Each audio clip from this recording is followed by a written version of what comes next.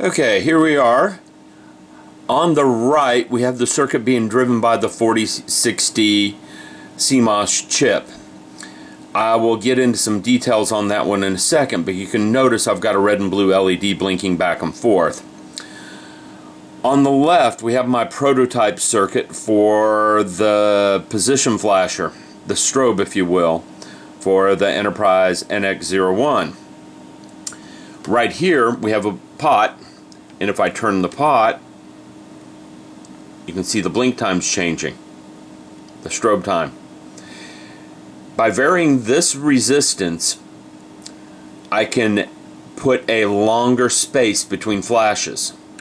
By varying it the other way, I can make a shorter space between flashes until it's almost blinking. Okay? Now I've already gone and soldered up my circuit for the Enterprise, and here you can see it right here. There are some alligator clips holding the LED on because I didn't want to solder the LED on just yet. I'm not 100% certain where I'm going to place this circuit board or the LED as of now.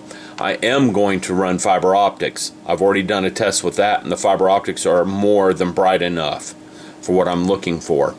One other thing, when working with the 555 timing chip, it does not regulate voltage. Voltage in is voltage out. So you have to put a resistor on your LED or you're going to fry your LED. Whereas on the 4060 over here, it doesn't matter. It regulates the voltage. All of this is running on a 9-volt circuit right now. Okay? And you will notice by looking at this, there are no resistors on these LEDs. The 4060 is an easier chip to work with when building models. Now I'm going to cut the lights and see how the video camera picks this stuff up. It seems to pick it up all right. Now, what I'm going to do is I'm going to vary different pinouts on the 4060. If I unplug it there and move it, you notice the blink rates change. And if I put it on the other side of the chip, the blink rates change a lot. Now I've got a potential meter here so I can vary the blink rates on this because you use a resistor to control blink rates.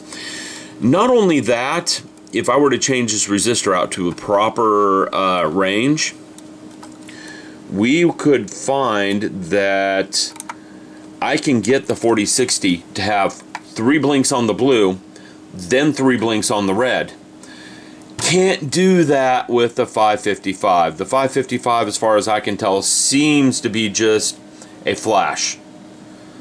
But this chip over here, we can do a lot of variations in the blink rates with it.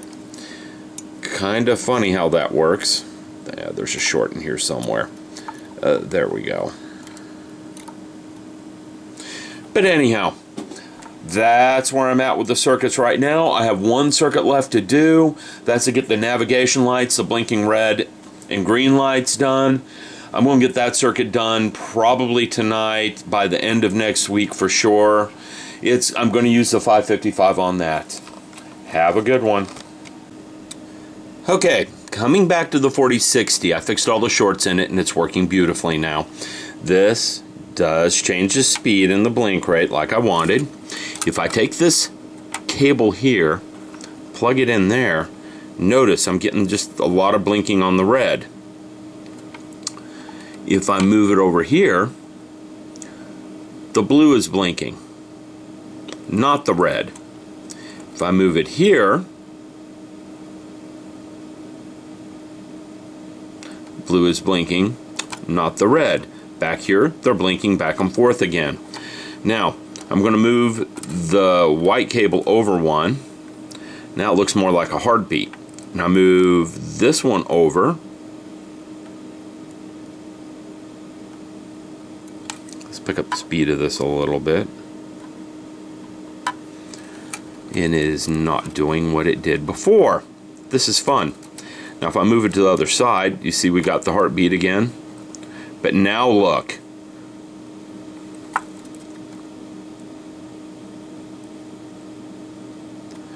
So you can see this thing does some different behaviors depending on where your pinouts are. I could see this being very useful for models. If you're doing like a cockpit in the Jupiter 2, for instance, or the C-57D, you could get all sorts of different blinking colors going at all different places with some fiber optics using this chip. I think this is more versatile for models, but you're limited on exactly what it can do with the blink rates. That's my problem with this. You can't get it to pulse on and off. You can't get it to strobe, where you have a blink and then a long space and then a blink. But you also get behaviors out of this one that you don't get with the 555, its cousin on the left. So, just in summary, they both have different uses. Like if I were to ever build a new Viper model, I'm going to use this chip here to give all sorts of blinking effects in the cockpit. Alright, thank you. Have a good day.